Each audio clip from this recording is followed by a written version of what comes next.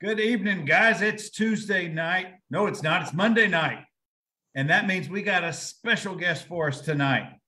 Number 13 coming out of Oakland High School. Joe Peebles, number 13. Joe P in the house. How you doing tonight, Joe? It's been so good to catch up for a minute or two, but I am so happy that you're here with us tonight. The Naumburg, man, I'm happy to be here. You know, man, I've been a fan of the show since COVID. I mean, when I would every Tuesday night, I'd be locked and loaded, and especially with somebody I knew on the show, man, I couldn't take my eyes. I just love hearing the stories of everybody, former players I played with and before and after me. It's just great, man. You do a great job. I'm happy to be here. Well, thank you. You know who else I got in the house with me? Who's that? One of Dothan, Alabama's city commissioners. Number 8 from the Northview Cougars. AOK, Aristotle Onassis Kirkland. I do. Teammates in high school. What's up, Aristotle? That's my man. You know. I got to tell you a quick story about AOK, how he turned my senior year, his junior year. He turned our state championship game around, and we ended up cruising to the title. We're losing 7-0 to the bad guys. They're driving again in the middle of the first quarter. They're inside the 10. Our defensive tackle blows up an option. AOK is Johnny on the spot, scoops it 91 yards later. He houses that one. He never told me that story. He never told me that story, man. Now, I'll go ahead and tell you I threw 4 touchdown passes after that. We won 32-15. But AOK set the tone. He set it off. I got it. We got chicken wing. We got Wilbert Pryor in the house. Oh, my goodness. We got Jay Fleming in the house. Oh, man, they're turning out for you, Joe. Oh, man, that's my guy. Will Pryor, chicken wing. That's my best friend, my best man. Man, y'all are in for a treat because Joe P has got a story. But before we start from when you were just a little guy throwing the ball down the field, Joe, tell folks about living in Maryland and your awesome family. What's going on with the current version of the Peebles household? Oh, man, doing great, man. I've been up here in the suburbs of Washington, D.C. for 24 years now. We moved here in 98. May of 98, I moved here by myself. Then I got married to my lovely wife, Candace, in 2000. Wilbur was there, chicken wing. And we got 3 kids. The boys are 20 and 18. And my little girl should be 13 in March. So we've been living here, and they all raised them here, right here in Prince George's County here in Maryland. But I've been working in the telecommunications industry for since 1993, since I left Vanderbilt, actually. And we made our home here, and we've been real blessed. And I'm just glad to be here, man. Joe, you look like you could step onto the field right now and sling it about 50, 60 yards. I know you keep in good shape. If I could stand still and nobody rush me, I could do it. maybe one time before that arm kind of gives way a little bit. But Joe, man, I can't even keep up with all. We got Keystone Cop Billy Smith in the house. We got Billy. Coach Sheps in the house. Patrick Fitch. Fun fact, Patrick Fitch, my high school, same class as AOK. Pat was one of my tackles, and I outweighed him at 10 pounds. Right. Pat was a mean son of a gun back then. He still is mean. We got Royce Love in the house. The love bug. All kind of love for Joe P tonight. I knew it. Man. I knew it. Well, Joe, one of the beautiful things, I know we were only on the team together for 1 year, but one of the beautiful things that you brought to that quarterback room and to our team was your spirit. And it was enthusiastic. It was, I love the sport. I'm here because I want to learn. I want to compete. I want to be better. I want to make my teammates better. And it hadn't left you. It's still there. I know you got 2 boys who are athletes. I know you got a girl who is a little bit younger, and she's into horses, and there's some athleticism there too. How do you, and I'm sorry, but you're 50 now, but how do you keep that athletic competitive fire burning a little bit? What do you do for either exercise or to just get some of that energy out these days? Yeah, man, I tell you what, like I said, if I could stand still and play a sport and throw the football, I would. So I stand still and I hit the golf ball now. So I try to get as best I can at hitting the golf ball, trying to get my score down. So that's my competitive as far as me participating. But just watching my kids play sports, both of my boys were I'd say above average, not great football players. Mhm. And my second son was actually a real good basketball player. And then my daughter, she plays basketball and soccer, so she's good. So that's where I get my just watching them and getting fired up for them and trying to get them fired up. But that's kind of what I do. But outside of that, I might pick up a basketball myself every once in a while, but that's about it. But I do, stay steadily exercising, staying Oh, in shape. good. You always keep that body moving, man. Oh, No yeah. Oh, static, yeah. nothing static. But we were comparing notes before we went live about how much more stressful it is rooting for your children as a parent, the stress levels versus when we played our own games. I can only imagine how it was for our parents, but being a parent and rooting for your kid, that's way more stressful, at least in my opinion. Oh, absolutely. Especially playing when they're playing quarterback and everybody in the stands, they're counting on the quarterback. One incompletion and everybody in the stands that they own him He's a hard. bum. He's a bum. Did Exactly. they also wear number 13 in their dad's honor? Well, you know what? When they were in playing Pop Warner, they did, but after that, they did their own thing. They're wearing single digits. I'm like a single digit quarterback. Come on, What's that? But now you see single digit defensive linemen in the pros. It just makes no sense. There's But no sense at all. but Joe, you mentioned golf. I know we're kind of a little bit all over the board, but you have for many years now, you've had a charitable golf tournament and you've got some former teammates who show up. What's the tournament, the genesis of it? What does it support? Where is it? How can we, if any others who would like to either donate or participate, share with us a little bit about all of that? I'm glad you asked, Bernard. So we started we call it the Byron Motley Hero Golf Tournament, and Byron Motley was my stepfather. He Mhm. passed away tragically, saving a kid from drowning. So this was in 2006. He passed away. So we have the Hero Golf. He was an avid golfer. As you know, He married my mother when I was 13 years old. So all those years he tried to get me to pick up a golf club. I never would. I was like, no, I'm football, football. I don't want to play anything to do with golf. So he would go out every week. He'd go play with his friends. So we have a golf outing in his honor every third weekend in July in Murfreesboro, Tennessee. It's a Mhm. fundraiser for the foundation my wife and I started. It's called the JPJ Foundation, and you can go to the website www.jpj, like Joe Peebles Jr. Foundation.com, and you can see all the information about the golf outing and also about the scholarships that we raise every year. And Jeff Brothers has played. Jeff's played every year. I mean, I love Jeff. He's one of my best friends now. He always has been since college. And then Wilbert always supports. John Gromos came and played a couple of years.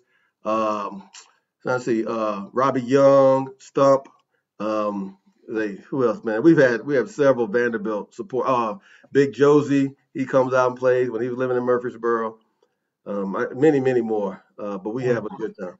Joe, that's fantastic. Yeah. I'm sorry that you had to honor his memory, but Hmm. what a beautiful way that you're doing it. But I have to ask, is Mark Johnson the best dressed golfer each year he plays? He is.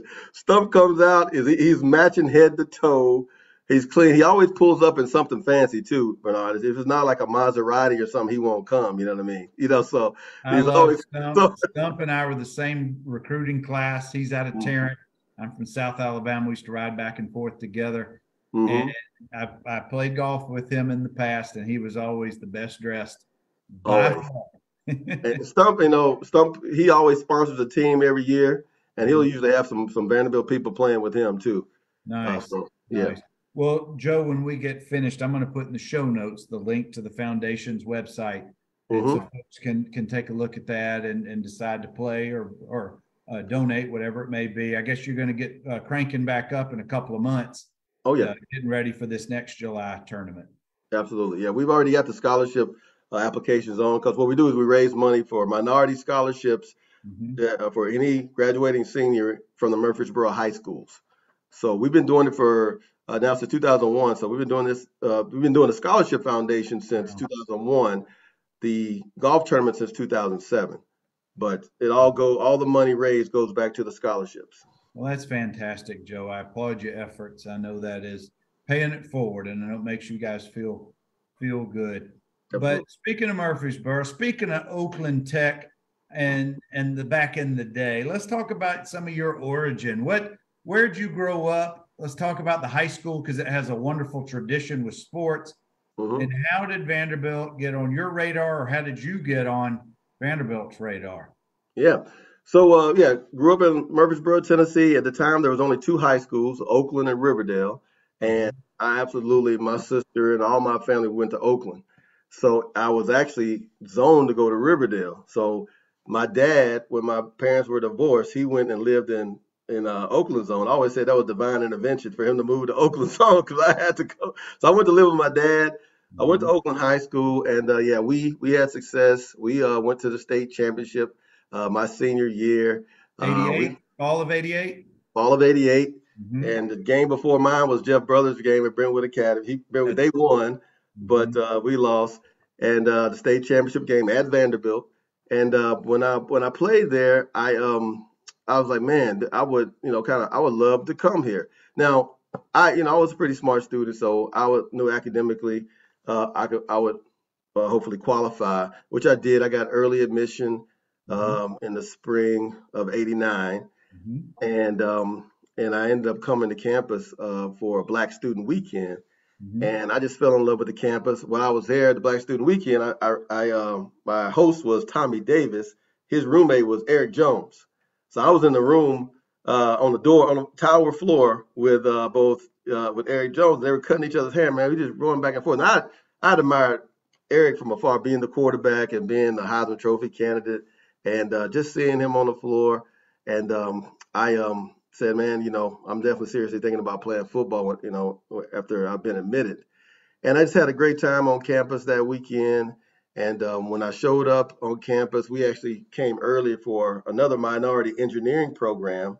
Mhm. And I would come out to practices and I would see, the guys practicing, just working out. And Mhm. I went and talked to Coach Brown. I just walked in, nobody ever called me. I'm a true definition of a walk-on. Mhm. I walked into Coach Brown's office. I was like, Coach Brown, I'm Joe Peebles. He says, I know you. I watched you play. I'm like, oh, I was like impressed. And he was shocked that I wanted to walk on. Like I didn't have any, offers. And I was like, and then the fact that he welcomed me on the team, Bernard, I was like, you know what, I'm here and I'm ready to roll. And that's how it all started. Well, back in the day, that quarterback room was full. And when I mean Yeah. full, there was always Mhm. room for someone else, but we had a bunch of us in there. But Absolutely. the things that I remember, one, we learned a hell of a lot from Coach Christophel and Coach Brown, of course. But although it was hard work and long hours, it just became fun to hang out with those guys. Eric Jones is as funny a human being as I've ever been around. And when you put him in that scenario Mhm. and then you become one of his targets, that wasn't so much funny, but it was fun to just be around. John Gromos and Tim Richardson. And there's a couple of guys that, because of our age difference, you weren't Mhm. around. Yeah. Heels and Doc. And it was just a fun time to be around and learning some real football. Oh yeah, just being in a room with Coach Brown and talking to the Gromos and you and Healy and just going through the complex offense. I'm sitting back in the back. I was like, man, I was just happy to be there and hear it all. And like you said, it was yourself, Gromos, Healy, Doc, brothers, and myself, and another guy, Drew Robinson. You might not remember Drew, but Drew also walked on with me. He was for MBA locally, but he transferred after the first year. But yeah, we had seven quarterbacks in there. I'm looking at it like, wow, there's seven guys. They're trying to play for one position. So And you talk about an athlete who just signed on to hang out with us. mhm. T Banks is in the house. T Banks, T that's my Banks, man. That's my man. He's the promoter Alabama guy. extraordinaire. Now he's up in Yeah. the Nashville area doing some good things with real estate. But Yep. Joe, let's talk about that transition coming out of Oakland High, Murfreesboro. Now Nashville then is not Nashville now. Nashville now is it's like an anthill. There's just so much, so many Hmm. people. Hmm. But I like to think of the late 80s Nashville still kind of sleepy, kind of small, and particularly downtown. It was nothing like it is now. But still transitioning from Murfreesboro to Nashville, from Oakland to Vanderbilt, that's a big jump for anybody. Now, academically, I know you were inclined and you can handle yourself, but talk to us about that year, that freshman year. Did you get redshirted, or what was going on with you? Yeah, so like I said, Bernard, I truly came on academic scholarships and Pell Grants, and I was blessed to be able to. I think I might have had to pay $2,000 to go my first year, and we scraped that up, and I was able to come. But I had a ball when like I said, there was a minority engineering program that I was invited to, and we came on campus about 6 weeks before the Mhm. regular students, not before the football team, just for the regular students. So we were there 6 weeks. They kind of inducted us into how college life would be. So I drove my car up there, and I was probably one of the only ones that came with a car to this minority engineering program. Mhm. And I would take all the kids around. We go place to place, but really it was a real nice introduction to what study life would be at Vanderbilt. And they put us up in the towers. So we were in the towers for 6 weeks before we ended up having to go and move over to Branscombe in the freshman dorm and that's right before football practice was started. But I got a real good jump on just about everybody in my freshman class because of that engineering program. And we would go to study labs, and we had to meet with professors, and it's a really good program. I wish they would reintroduce that at Vanderbilt because I think it gives the freshmen a real big jump. So I was ready to roll. I was an electrical engineering major Mhm. to start, and I finished it with engineering science. But being in the engineering school really um, made me get disciplined right away. Well, I was going to say, Joe, that's no joke of a Yeah. program, and you had to your learning curve was real quick. Hmm. I too I started. I took two classes this semester in summer school before actually starting as a freshman because I wanted to see what it was about, and I was rehabbing my elbow. I had a little surgery, and I too lived in the towers, lived next door to some upperclassmen, big linemen who wanted nothing to do with me at the time. But Hmm. you're right, it is getting you thrown in sink or swim pretty quick. But I Hmm. bet by the time the freshman reported, you had a little bit of experience on folks, a little more comfort, if you will. I did. Yep. But were you also working out during that summertime? Oh yeah. So once like I said, when I got on campus from with the engineering program, I Mhm. I went and talked to Coach Brown, and Coach Brown said, "Hey, we want you here. You're welcome to work out in the gym." So I was actually over there with the guys who were there for the summer, working out with Coach Bates and those guys. So I was there working, and I was super excited to be there. I would go out there and throw when they would work out, and they kind of let me in. So I got a jump. And even when the freshmen reported the first day, when all the football freshmen reported, and I remember just like it was yesterday, meeting all the guys, and it was a really good time because I felt like I belonged. And Mhm. like I said, Jeff Brothers, we had a room of freshman quarterbacks before you guys showed up, Bernard. The freshman quarterbacks we had, was myself, Jeff Brothers, Big Greg Jones from Texas. He was actually a quarterback. Robbie Yeah. Young was quarterback. Chris Donnelly was quarterback. Yeah. So and then a Drew. So there were 7 quarterbacks that came in in the freshman class, and And those you were guys. the So only one who stayed quarterback the whole time. I'm going. Well, I got a story. In the spring of '90, I did take a stint on defense, but that's another story for you. I'll tell you that in a That's second. interesting because Yeah. Donnelly became a all SEC DB. Oh yeah. Greg Jones ended up going on defense. Yep. We heard from Jeff last week that he started out quarterback, ended up on defense and kick Yep. return. I don't know Mhm. Drew; he didn't stick around long enough. Yep. Robbie Young ended up on defense, so Yep. it was the power of the Peoples. I'm The telling power, you, man. Yeah. for the But Peoples. yeah, real quick story though. So in the spring of '90, so I just fast forward. So I did redshirt my freshman year. Just about all of us redshirt except for like Robbie. Alan Young and Tony Jackson. Those guys actually got significant playing time. Yeah, But they sure just did. about the rest of the freshman class, we all redshirted and just practiced. Ran scout team and had a great time doing it. I just love football, man. I just love to show up and practice. And even though I put on the other team's jersey all week, I just had fun out there slinging it. And they put me a receiver. I did just about everything. It was just fun to be, that first year. But at the end of when spring practice was about to start, Coach Brown comes to me and says, "Hey, did you ever play defense?" And I was like, I don't know if he felt sorry for me, or he seriously wanted to find a spot for me because he knew the quarterback room was deep, right? It was super deep. And he says, "Hey, why don't you go and talk to Coach Case?" And Coach Case, and when I went to Coach Case, I'm thinking in my mind, he's gonna put me at free safety. Now I played linebacker in college. I started linebacker in college.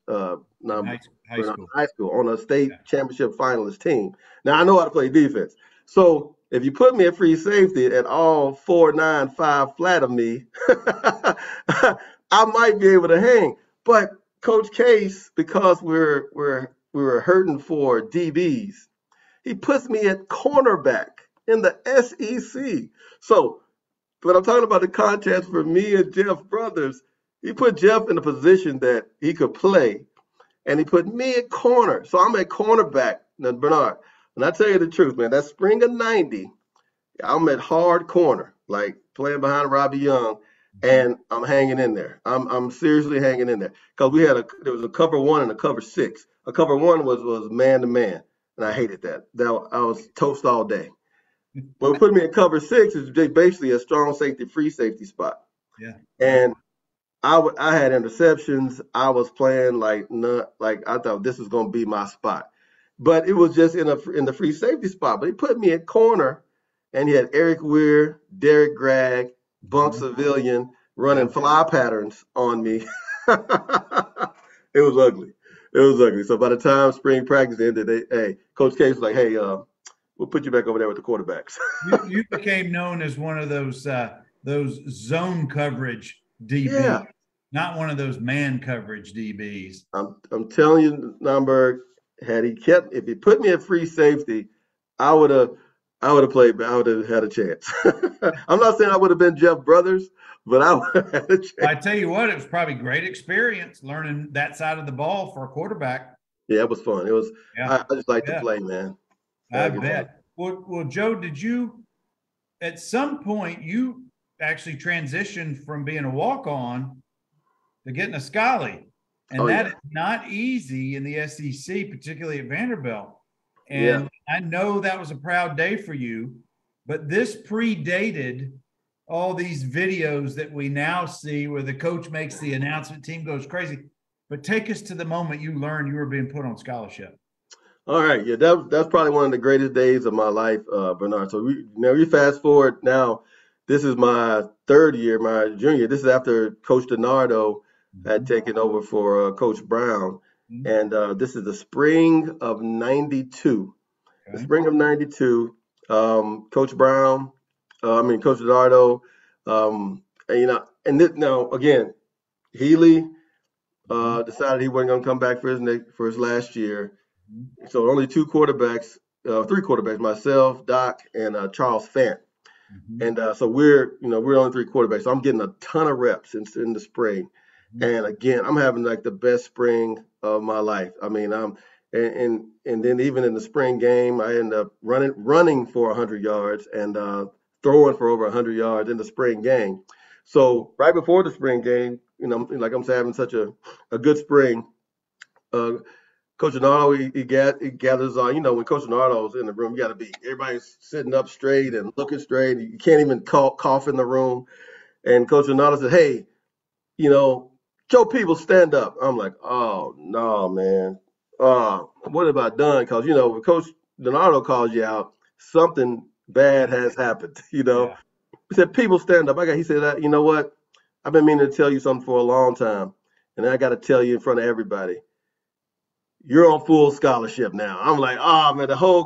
Everybody was jumping up and down and screaming and crying, and it was one of the greatest moments that I've had, man. So, Joe, what a day! Did you call home that day?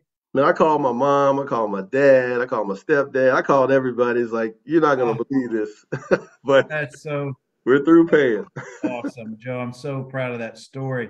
We got Bill Sullivan who says to tell you hello. Big Sully, what's up, man? Sully in the house. We got Alfonso Harvey in the house. Big Fawn, what's up, man? Guys, I'm talking with Joe Peebles out of Murfreesboro, number 13, goes from a pure walk-on, walking into Watson Brown's office saying, "Hey, coach, I'm walking on. Well, you got a spot for me," to later earning a scholarship under DiNardo.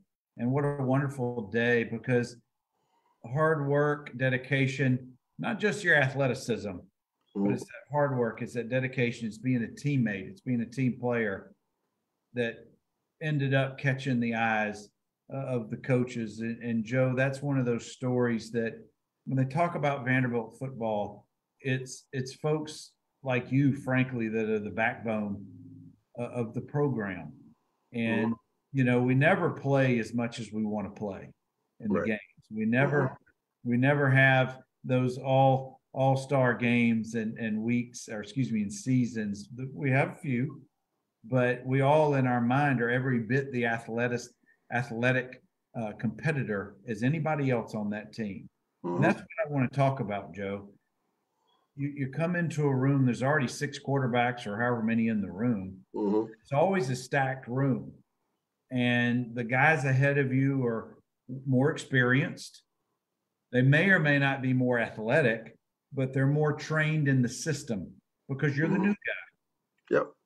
But I want to talk about, what was it about your DNA? What was it that was in your drive, Joe, to stick around? Because at Vanderbilt, being a walk-on is no joke. You're paying your way to go to school. You're then asking to earn a spot to help out the team, knowing full well the odds are stacked very much against you from even dressing out, much less earning a scholarship or earning playing time. Can you describe what it was, that inner fire, that inner strength that you had to do what you did? I tell you what, Bernard, I can only just lean on the fact that I just love football. I mean, especially coming out of high school. I couldn't imagine going back to my hometown on a break or something and tell them that I'm not playing football anymore. I absolutely love football. And I will say, along the way, there was always something that kept me going. And I can just, for an example, so my redshirt freshman year, my second year, I'm starting on the hands team. So there's on the special team, there's a hands team. Now this is a team that's not guaranteed to go out there, especially at Vanderbilt. We're never like ahead to try to secure a lead. But I'm starting. So I only mention that because that gets me to travel. So I travel on every game my redshirt freshman year. Now it gets better. The Auburn week that you and I talked about a little bit earlier, the Auburn week, Doc Wilson just got hurt the game before. He had like a high ankle sprain, so he couldn't go. Jeff Brothers, unfortunately, his dad passed away. So only 2 quarterbacks in the room are Healy and myself all week. He's taking the number 1 snaps. I'm taking the number 2 snaps. Monday through Friday, including the walkthrough, I'm taking the number 2 snaps. So I'm so excited. I'm like, hey, this is about to happen. This is my second year. It's that time for me to get out on the field and I'm showing what I got. So we getting ready for Auburn week. I'm playing. I remember Thor Erickson. You remember Thor? Thor comes, he knocks on my door. He says, "Peebles, you better be ready." He just slams the door hard. I'm like, man, I'm getting a little nervous. I'm like, ready. So we go down. We're driving to go down to Auburn. I'm in my whole hometown. I got about 10 to 15 people coming from Murfreesboro. My mom, my dad, my stepdad. Everybody's at the game, and I even had a girlfriend at Auburn. So I was like, hey, God is working this thing out for me. So I'm gonna make this happen. So sure enough, Healy gets hurt in the second quarter of that game. I run over to Coach Sloan. I'm ready to warm up, helmet on, buckle, ready to rock. But lo and behold, Jeff actually made the trip uh, even though he hadn't practiced all week, he did make the bus because he said, you know what, my dad would have wanted me to be here. And Jeff is one of my best friends in the world. So, and I love him. He's one of the greatest men I know. And the fact that he got on that bus, I was a little nervous. I'm thinking, okay, well, he could play. He warmed up and everything, but I still took the snaps with the twos and ready to roll. I run over, and lo and behold, Coach Sloan looks over and said, Jeff, get in there. I'm like, oh, you're kidding me. You're kidding me. This is my time. The game wasn't out of hand. It was second quarter. It ended up being out of hand, but I tell you, man, that was my mark. So things like that actually happened along the way to keep me fired up. It's like, you know what? If it could have happened in my second year, it could happen again before I leave here. So that things like that happen all the time. And then getting the scholarship, having a great spring practice. Going into my last year, I was number 2 on the depth chart in Coach Leonardo's last year.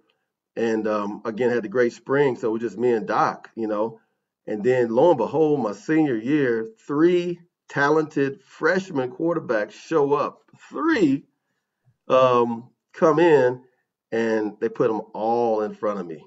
All 3 of them. After, there's no doubt that I earned that number 2 spot.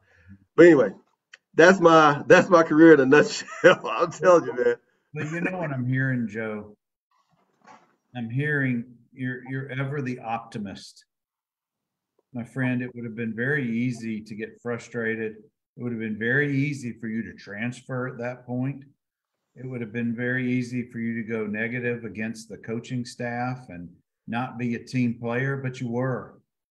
Yep. And that's whether you knew it at the time or not. Those are some of those life lessons that life just isn't fair sometimes. Oh yeah. But instead of sticking your head in the sand and saying to hell with it, you kept after it. You kept after it, and you kept after it, and you earned your degree, and you went on, and you've had a successful career. But Joe, I want to pause for just a minute because we got a whole bunch of Commodores who've rolled in. Sully says he was there that day you got awarded your scholarship, and that was he was. He was. We got Gary Kimball is in the house. Demonic Koger is here. Kenny Cole is with us. So thank you, fellas. Talking to Joe Peebles. And Joe, I admire you more than I admired you back then, because now I know your whole story, or starting to learn most of that story, because those of us who were on scholarship might not have appreciated it nearly as much as somebody walked on and then later earned that scholarship through their dedication. So I applaud that. I applaud you. And I suspect you've shared a little bit of that with your 2 grown sons along the way, and also your daughter, who's kind of coming from behind, the younger daughter. Mm-hmm. Did you appreciate those things as much back then, or is it as things have you matured in age, have they crystallized in your mind about what they meant back then? Yeah, I mean, I tell you, I use a lot of lessons that I learned back at Vanderbilt. And again, I keep bringing up Jeff Brothers, man, because I admire him so much. So at the end of the spring of 1992, after going to having a good spring, Coach Brown, I walk into Coach Brown, I mean not Coach Brown, Coach Leonardo, and he says, "Hey, Joe, you had a good spring. So how do you feel like you played?" I said, "Coach, I think I did great, but you know what? I'm just willing to help the team out as much as I can. I'll do whatever you need me to do." Mm-hmm. On the contrast, Jeff Brothers, the year before when he was still playing quarterback, he walks into the coach's office and says, "Hey, I'm going to be the starter. That's what I'm going to do. I plan to be the starter, starting quarterback on this team." And I know that because Jeff told me that story, and he didn't back down. So I transferred that on to my boys. I was like, don't ever go into a coach, a job, you go and talk to your boss, don't ever go to them and say, you're just happy to be here. Mm-hmm. That's the mistake I made back, in 92, rather than saying, hey, I'm not only happy to be here, but I'm going to take that job. I want that job, and I'm going to earn it, and and I'm going to show you that I deserve it. And so that's what I pass on to them and other young men that I've coached. I say, hey, don't be passive. You can't be passive. And that's kind of how I've handled my working career too. Now, I never step down or take a second seat. If there's a job that I want, I go for it.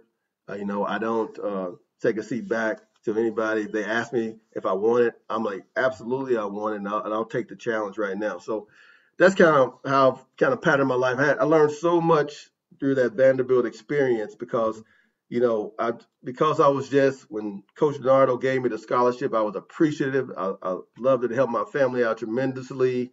I didn't have any bills, and I was thinking to myself, man, this is the best it can get. But then when he gave me the opportunity to say, hey, do you want this job or not? And I was like, you know what? I'm just happy to be here. He said, okay, if you're just happy to be here, I got three guys I'm recruiting: Kenny Simon, Cedric Douglas, Ronnie Gordon. They want the position, and sure enough, when I showed up at Bell Buckle the next year, I was number 5 on the depth chart. I was like, this is impossible. I just had the greatest spring of all time. It's like, how could you put me? How could you put me at number 5? So that's kind of how that worked out. But I blame myself some for that, for just the passiveness of just being satisfied. You can't. It's hard to be. You don't want to be greedy, but you can't be satisfied. Yeah. And that's kind of the lesson I learned. Joe, that it is a great life lesson. It's a great story, and you learned a lot from that. But I keep going back to how easy it could have been for you to leave, to leave the sport, to leave the school. And I give you the credit, the forethought, the insight, the maturity to stick it out, to get that degree, to get that motivation wherever it comes from internally. And I think that's the most important thing that I take away from what I'm hearing from you. So I know you got to be proud of that as well. Yeah. Had we had the transfer portal today, like back then, had we had today, how easy it would have been. Yeah. I absolutely, just because I love football so much, I probably would have, went to Middle Tennessee State University or, other schools that, had called me before. At the time, they were Division II and something like that, Bernard. But, I love Vanderbilt. I was there to get the degree. Like I said, I walked on. Nobody asked me to play football. I played just because I wanted to play. I loved it. And a lot of things, like I said, happened along the way to make me keep thinking that I could do this. I'm here.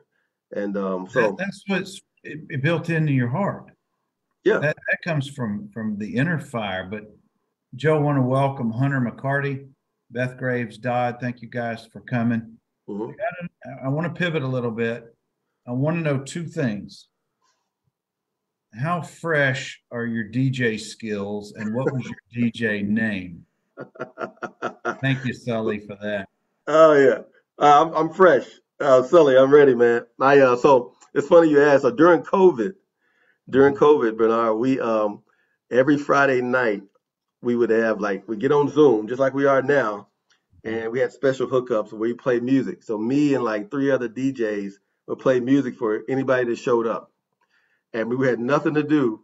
But so during COVID, man, we just jam every Friday night. We call it a Freestyle Friday. So Hey, any of y'all in the audience right now, who got that invitation? Because I know I didn't see any invitation. Right. No, I got to know, what was your DJ name? My DJ name is Wodie's. Wodie's, Wodies, and that's a long story behind that name. But that's been my name ever since high school. I showed up, Bernard, at a car at a Plymouth Horizon, an 85 Plymouth Horizon. That's how I showed up at Vanderbilt. On the front of it had Wodie's. And people would make fun of me. They would laugh at me. I parked it at like the Tri Delta house one day, and they told me where everyone was right across the street from Towers, right? So I parked it right there one day, overnight, gone. They're like, no, there's nobody named Wodie's here. So, so yeah, that's been my nickname, man, and that's I'm still a D. I still DJ. I do weddings now today. So if somebody called me to do a wedding, I still do that. That's my Have, have, hobby. have your boys picked it up as well? I tried because I got so much gear here, Bernard. I told Trey, my oldest, he's at Towson University now, up in Maryland. Used to be Towson State when we were in school. And I said, hey man, you should take this gear because you could make a lot of money if you want to DJ parties, or something like that. Since you're not playing football, you got to do something to be popular on campus. And he never would take it. It's easy to carry, DJ the parties, but yeah. But yeah. That's dad stuff. We're gonna do. All right, I got a question for you from Chicken Wing. You ready? Uh-oh. Uh-oh. I'm ready. Ask Joe if he was the coach that USC quarterback Caleb Williams referenced in his Heisman speech that didn't play him at quarterback. That is funny. To answer the question, the short answer is no. So Caleb Williams, the Heisman Trophy winner, he played on my son's in my son's program. We had a group here in Maryland called the Charles County Spartans. My son played the grade right below. He's younger than Caleb, but Caleb what do you call it? He got it not held back, but reclassed. He reclassed, so he ended up being on the same team as Trey. And so they were playing, and one of the other coaches, I won't name any names, he didn't even play quarterback. He played free safety. He wasn't even a quarterback. Mhm. So, but he wanted to play quarterback, but they didn't put him there. So, yeah, when he made that Heisman introduction, he was talking about. I know who he was talking about, but yeah, it wasn't me. Man, Mr. Pryor, he gets deep. He knows the stories, doesn't Oh he? man, he knows everything, man. He knows everything. What are the chances of you DJing at one of the golf tournament outings? At my golf outing, Mhm. like, well, actually, funny you asked. So we always have a social event after the golf outing, Mhm. and I do DJ that. Nice. So yeah, so I still DJ, Bernard. I still got it. So we got a few more minutes, and I've so enjoyed our catching up a little bit. And you've had all kind of love tonight, man. There, when we get finished, you're going to have to get into those comments because you're going to have to defend yourself a little bit there, in there. But guys, I'm talking with Joe Peebles. That's exactly. Sully says to Wilbert, every quarterback secretly wants to play defense at some point because they That's it, all man. think they can do it. I spent one day in high school playing defense. It didn't take long. I went straight back to where I should have been.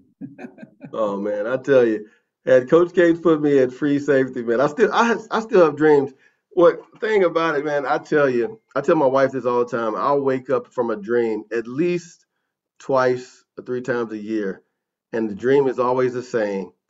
It's my year, and I'm about to go out and play at Vanderbilt. That's I have the dream. I mean, I won't say it tortures me, but it's always the same dream, and something always happens where I can't get there. My helmet won't fit. I can't find my helmet, or something that keeps me from getting on the field. You know what I mean? So, but yeah, but I have a lot of fond memories. I enjoyed Vanderbilt so much. The friends I've met, a lot of friends that another story that I tell my sons is that, hey, when you go to college, you got to meet people outside of the friends you either came to school with or the friends on the football team. I met a lot of friends, of course, especially in the engineering school, that I'm still great friends with today, just from a business standpoint and just from just friendships. But we're still real close. We're still real tight, and I talk to them a lot. And I never would deny my Vanderbilt football friends like Derek Gregg, I talk to, Carlos Thomas, I talk to every day. Um, Wilbert, of course, Wilbert. I talk to TJ, Tony Jackson quite a bit. And we're still pretty tight. So I never would um, uh, forget, or regret being a part of that family. I'm so glad to hear that, Joe, because there's so many guys who played ball, not just at Vanderbilt, but probably any school.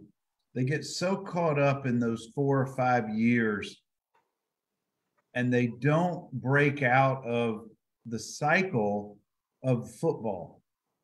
They're just there and maybe that's enough for a lot of guys.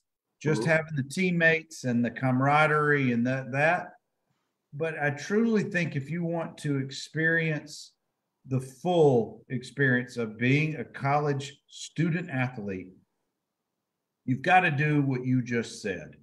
And far too many of us, far not enough of us take advantage of that because you had enough forethought. Again, it's that maturity that we keep coming back to that you had. You may not have recognized it, but you did it because football only lasts for so long.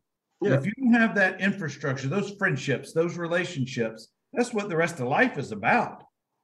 Absolutely. Either in socially, professionally, whatever it may be. And I'm so happy to hear that was part of your experience about making those additional friendships and keeping and maintaining them. Absolutely. I mean, like I said earlier, I showed up knowing that I wasn't the greatest football player. I showed up knowing I wasn't going to the NFL. Even though I had those aspirations, I kind of knew I better focus on these books, So that's why I stayed in engineering. That's what I was there for, to get the degree and to move on. And I just loved football. I mean, there's nothing. It just had to be part of my life. I mean, I loved the athletic part of it, the working out, the being with teammates, and even though things weren't working out the way that I wanted them to, I don't regret it not one bit because I enjoyed every part of it. It helped to shape who you later became. Yeah, absolutely. All right, I got a name to throw out there for you. You may or may not recognize this name. You sitting down? I'm sitting down. Alvin Harper. I do. What does that name mean to you from your Vanderbilt days? So I mentioned earlier that my redshirt year, my freshman year, true freshman year. My senior year, yeah. Your senior year, whatever team we were playing that year, I was either going to be the quarterback, the receiver, or the running back. So Alvin, who's really he's actually my cousin-in-law, and so I know him real well. I'm real good friends. And but we were playing Tennessee our freshman year, and you remember we went up there and played them. But they needed Alvin to be. They needed me to play Alvin receiver, and they wanted me this dude keep doing slant routes right into Damon Winston so he could take my head off. Coach Christopher was like, keep running it, and I would do it, and I cut across right in front of him, and I catch it on him every time because that's the pattern that Tennessee ran. They ran Alvin like on a short post or a slant, and I would go out there with my chin strap unbuckled like Alvin, and I would go out there and kill him. So yeah, I had a great time with the scout team that year. But yeah, Alvin, I think he torched us that day too. Well, did I ever apologize for throwing the ball every time for Damon to just crunch you? Yeah, I think you did. Daryl Griffin says to tell you hello, Joe P. Griff, what's up, man? That's my man, Griff. Toward the end of our conversation with Joe, and Joe, in the weeks leading up to you and I setting up tonight, to your credit, to a man who learned that you were coming on the show, two things were typically said to me. It's about time we hear from Joe. And there's no greater friend than Joe. And that second comment is one of the best compliments a person can have. Oh, yeah. So I know that attitude you had as an 18, 19, 20-year-old hasn't changed. And the friendships you've developed over the last decades hasn't changed. So it's been my loss to not have been in your life the last 30 years, but I'm glad we've reconnected tonight, and it's been a pleasure. Oh yeah, I mean I appreciate it, Bernard. I'm glad to be here, man. And just one other story on that note. What I would do is on every Sunday morning I would go to church. So I would wake up even at school, even though we just had a game the day before, and everybody knew that when I'd roll out early Sunday morning, I'd go to church at the Fifth Chapel.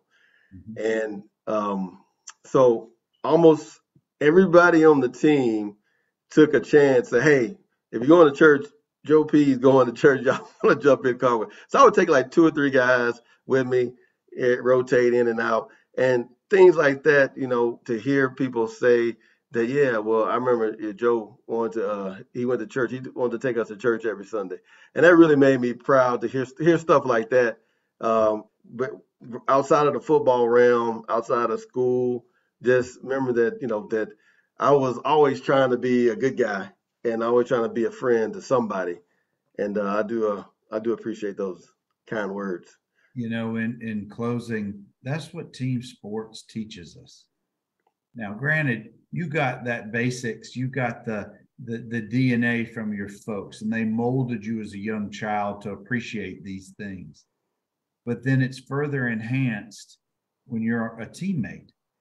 And Joe, there's no finer compliment than remaining teammates and in the lives. How many guys have you mentioned tonight?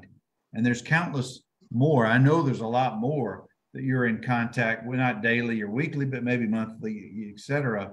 But they know they can count on you. You're a teammate, and that's the ultimate compliment around here. I'm glad to have called you my teammate for a year. I'm glad to reconnect with you tonight. So, Joe, just continue to do what you do and anchor down. Anchor down, baby. Appreciate you.